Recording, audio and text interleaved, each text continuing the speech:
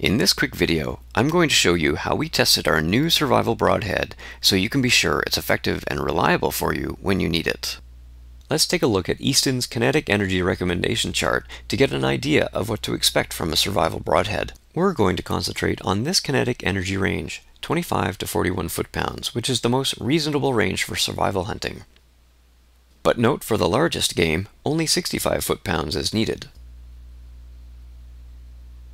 And as a quick reminder, kinetic energy is the energy that is transferred to the arrow as you shoot it to make it move and cause damage to the game. You won't hear it put that way in physics class, but it's good enough for what we're doing.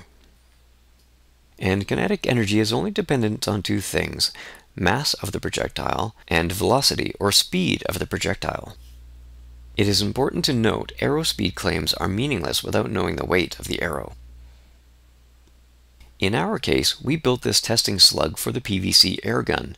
It weighs 956 grains with the arrowhead. We also made sure the holder was utterly unforgiving to the broadhead by making a sharp attachment point here.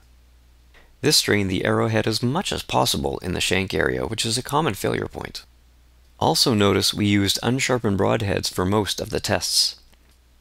That's because a sharp arrowhead would easily cut through the target, penetrate deeper, and make energy transfer slower. Here you can see, even with an unsharpened broadhead, it easily goes through 4 inches of telephone books, impacting the wood backstop. We wanted a sharp energy transfer profile to strain the arrowhead as much as possible. You'll see how this comes into effect when we do the final concrete block destruction test. Back to Easton's recommendations, our target energy range for survival hunting is between 25 and 41 foot-pounds. So to be sure, we tested the arrowhead from 50 foot-pounds to well over 200 foot-pounds. This is way over what you will ever need for survival hunting. And we tested the same arrowhead over and over.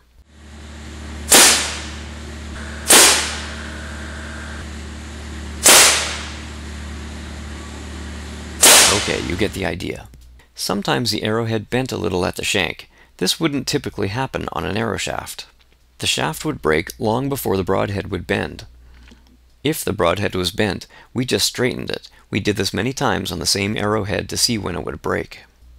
This one was straightened over a dozen times before the metal finally fatigued and cracked. Again, in real-world use, the shaft would break long before the arrowhead would bend. Now finally, here's the setup for the final destruction test.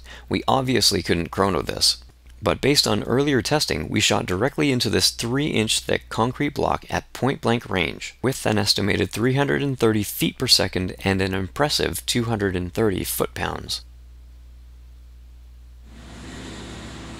And at 230 foot-pounds, we finally broke it. But you should never expect to use this broadhead at these extreme energy levels. If you look at the failure points though, the tip broke off, and then it broke again at this point.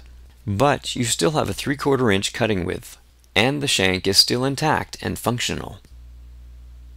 Remember that Easton chart? For survival game, we're really working in this range here, and maybe up in this range. But Cape Buffalo and Grizzly only need 65 foot-pounds of energy. We had to go all the way up to 230 foot-pounds, shooting point-blank into concrete to break it. So after seeing this video, you can be sure this inexpensive broadhead will do everything you need for survival hunting. We showed you how we absolutely torture tested this broadhead, and it's clearly strong enough to handle your survival hunting. We also made sure they were affordable, so you can have as many as you need in your hunting, bushcraft, or bug-out bag, and always have them when you need them. So go ahead and click on the link below this video to get it directly from Amazon.com.